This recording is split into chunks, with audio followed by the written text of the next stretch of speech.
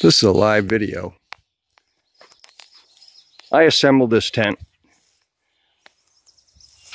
2 days ago, just as a trial run. And it took me more than the 20 minutes that I've seen on a lot of the other rankings. But it was my first time. So let's be clear on that. But it's a wonderful tent. And I'm walking around, and it rained in the last 2 days. It's been up and it's dry inside. So the fly is wonderful, fitted at all four corners, and easy to take on and off. If the weather is clear, it's got a beautiful view through roof, which you probably want on sunny days. Let's go inside.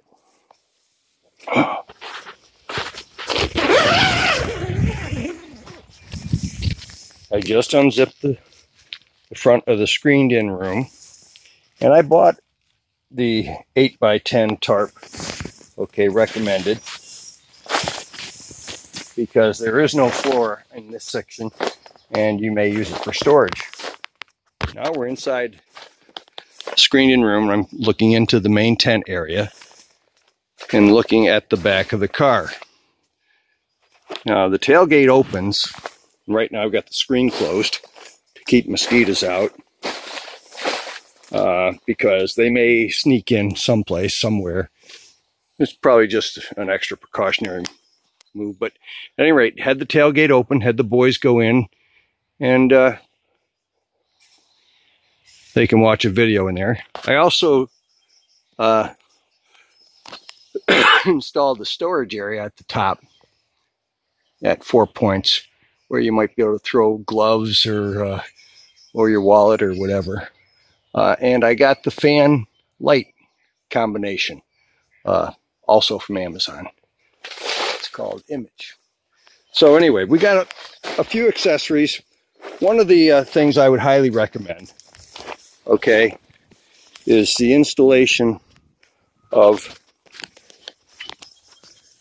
these stakes versus the classic metal stakes that I'll show you here, versus this kind of a stake, because they are about 2 inches longer and have more staying power. Again, there's the one I'm recommending versus this kind of stake, because they do pull out and the loops slip off, as a matter of fact, sometimes. Had some heavy wind, and the overhang here, I got it staked in a little stronger than it was before. But this one here at this corner,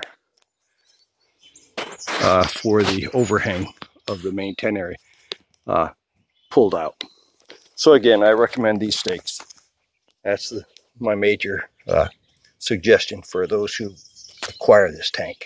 I'm sorry. Okay, it's an awesome tent, lots of room. My wife and I and our 2 boys expect to use this throughout the summer months, and it will take about a half an hour or less to put up now that I know what I'm doing. We have had a tent before, but we haven't installed this one or set up this one ever before. And it was a little more complicated, but everything fit really well. None of the poles are 30, 40 feet long, like you get with some tents like this, where they drape from end to end and over. The top is a quadrant of posts, and then each corner is a separate quadrant with these plastic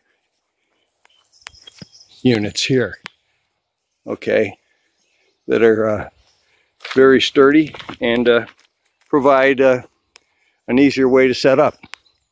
So we're going to close it up and call it a day. Oh, by the way, we'll be taking this little guy with us when we go camping. Okay, this is Lucky. Just a little fringe benefit. You have to get your own Lucky. Thank you for viewing. Hope you enjoy your Napier van SUV fitted tent.